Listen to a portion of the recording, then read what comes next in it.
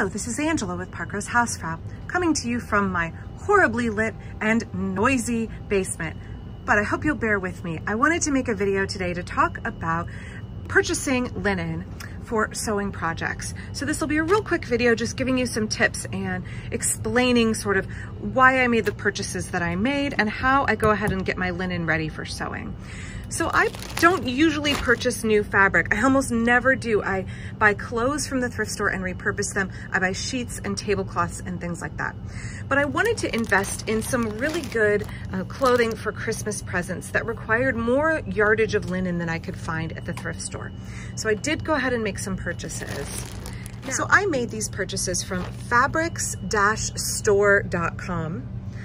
at the recommendation of some of my friends who are quite good sewists.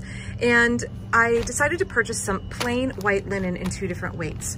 I also purchased this beautiful dove gray linen that is going to be used as a fabric for making a shirt for a family member. So at fabrics-store.com, they had 2 really good sales that are not listed on their website. You can only find them through their Facebook page. They'll list the sale. So if you go to the website, they're listed as a regular price, unless you go through the Facebook ad. So going through the Facebook ad, I got this 1C64 bleached linen, which is 5.3 ounces per yard. And this was $8.64 a yard, which is more than $3 off the regular price. And then I got this linen, the IL020 bleached linen, and this was $6 and something a yard. It was a really good sale. Now you do have to pay shipping on top of that, so just be aware that shipping is not free. It wasn't that bad though. And I couldn't find anything in my local area that I could go pick up that was comparable, since Fabric Depot, my beloved Fabric Depot, went out of business a few years ago. So I'm going to use these for sewing projects. I know there's implications from having bought bleached linen, but I figure these are garments that are going to last for a really long time, be made with love and mended and taken care of and hopefully handed down. So let's talk about the difference between these 2 linens really quickly, and then I'll tell you how I washed them. So the first one here, the IL020, which is, I believe, 3.7 ounces per yard, is a much lighter weight linen. You can see here, it's got a translucency to it. So I purchased it on a really good sale, and a friend recommended that you use it for something like a chemise or a nightgown, undergarments, things like that.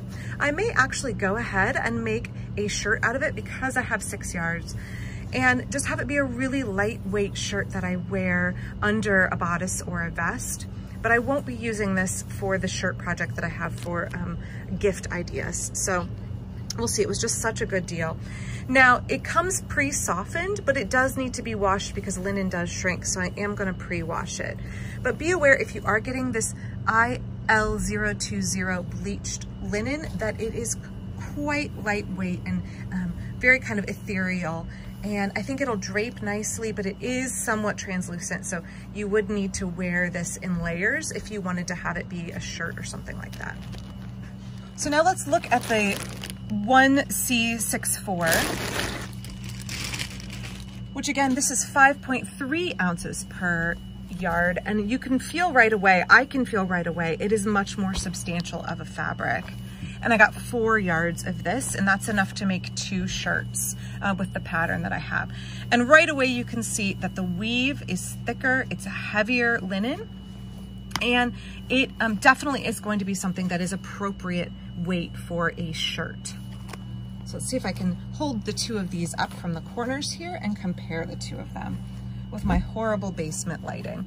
Here is the heavier 5.3 ounce weight. And here is the lighter weight 3.7 ounce. So both of these are going to have lots of practical uses, but definitely thinking that this one is going to be more translucent, and I'll probably be making a shift out of that. So again, this one, the 1C64, I got for $8.64 a yard.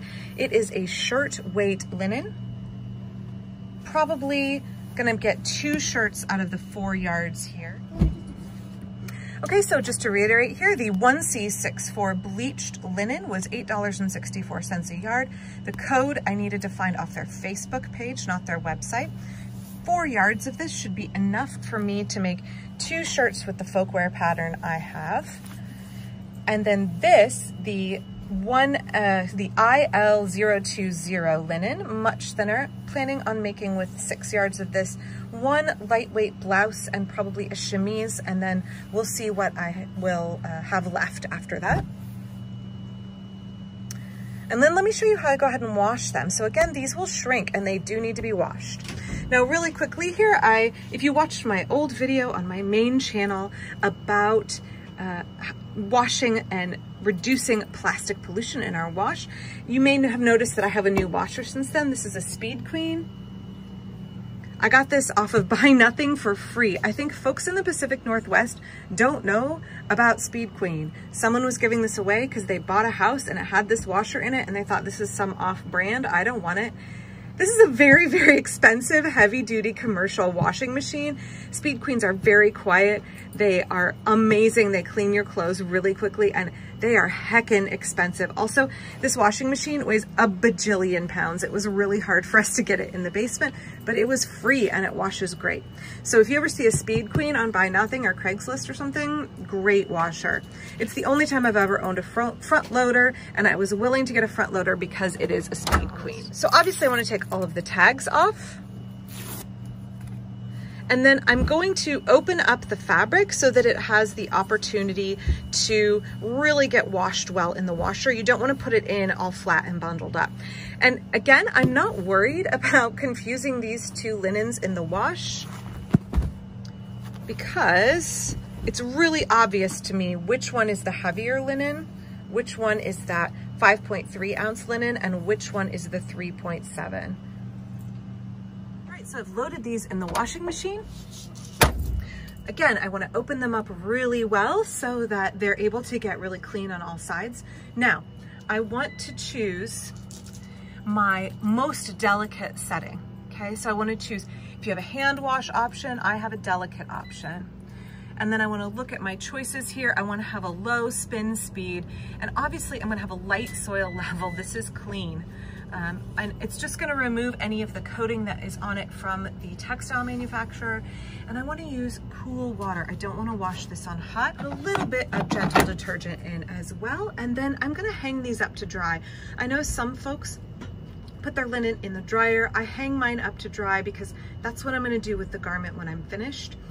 And I won't be putting these in the dryer, and then I'll iron it, and then I'll go ahead and start my sewing. So thanks for watching. I'll be back on Friday with one of my regular videos. I hope those tips were helpful for you if you are looking at purchasing linen for your sewing projects. If you have sources for your linen fabric that are not from fabric-store.com that you would like to share with me, I'm always looking for more sources of sustainable fabric purchases. So please share those with me. I would love to hear it. I hope you are doing well, and I'll be back on Friday. Thanks.